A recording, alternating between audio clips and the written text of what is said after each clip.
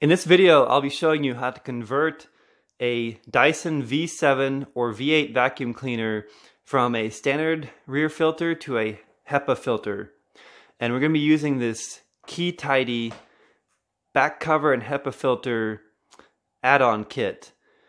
This is the only set I could find that had this adapter that's necessary that's going to replace this original filter back here.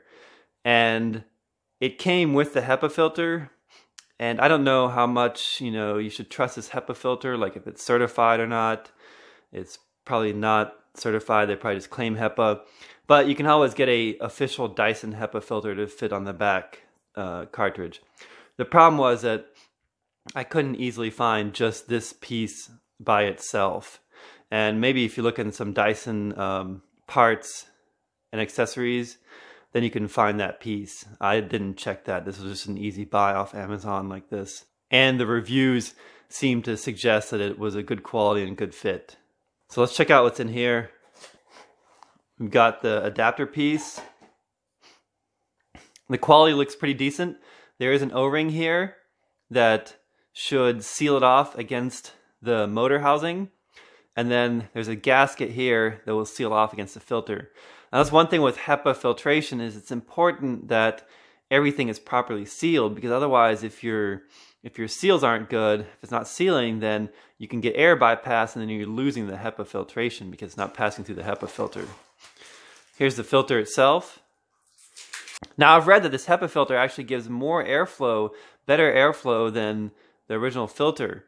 And that's possible because there's more surface area inside the HEPA filter.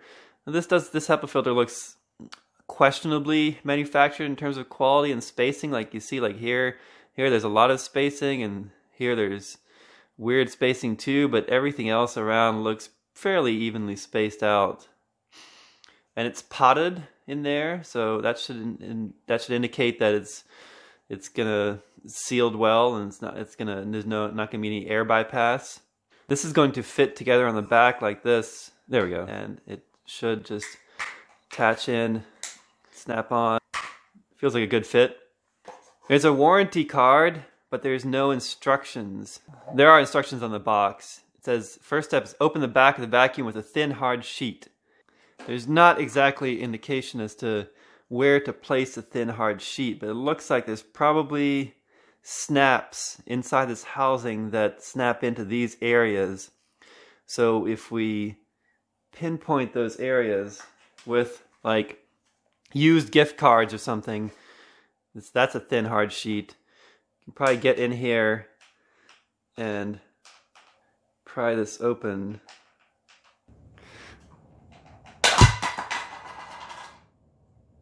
Okay, be careful not to cut yourself like I did. Maybe you should wear some gloves.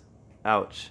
I think my hand jammed into this edge and scraped some skin off. So the way to remove this is this just snaps in, and really the only way you can take it out is you're just going to have to use something to pry this open to snap it out.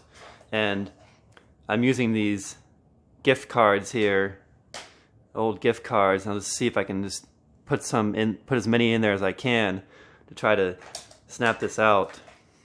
Because if you're not careful, you'll do like what I did before and like cut yourself on the side here. So if I can pry in here and get enough leverage in there to get it to snap out, you can twist a little bit. There you go. I did it again. Jammed my finger in there.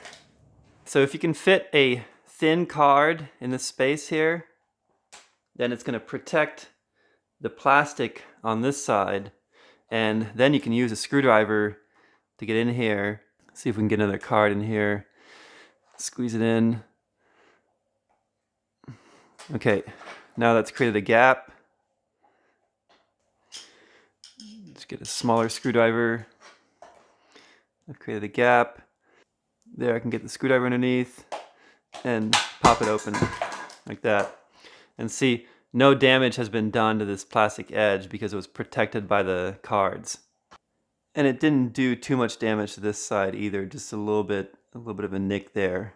So those are some different methods of trying to crack this open. It's not particularly easy, but it does come apart easily, but it's difficult to pry open. Here you can see how this is made. There's just some flexible snaps that snap in under these quite aggressive snaps back here, so they don't want you taking that off easily. Which is unfortunate because if you were just using this, you'd probably need to clean or wash this on occasion. Here, if you compare the two, you can see how this HEPA filter is probably actually a lot more airflow efficient. Even though the filter media is more restricted to the airflow, it's a lot more airflow efficient because there's just so much more surface area because of the pleats in here.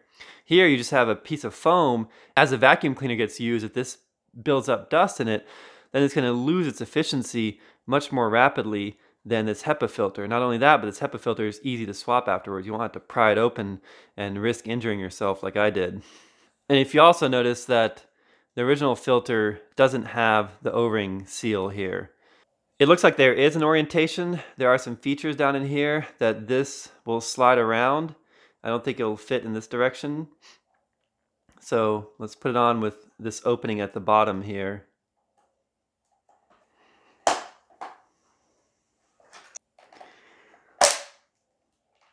There we go. I believe that snapped in pretty well. What's interesting is how long this tube is here. I find that interesting. I'm not sure if there's a reason for that length, if it's like for sound or something like that. Because if you look, like, it goes pretty deep into this, deeper than it seems necessary, versus like if it were cut shorter, it would be kind of less restrictive, I would say, and allow the airflow to distribute more rapidly to this part. But I suspect that if you take apart the Dyson one, they just model it right off of the Dyson one. And the last step of this HEPA retrofit is just to snap on the HEPA filter. And so now we have a retrofitted Dyson V7 or V8 with a HEPA filter in the place of the original foam filter.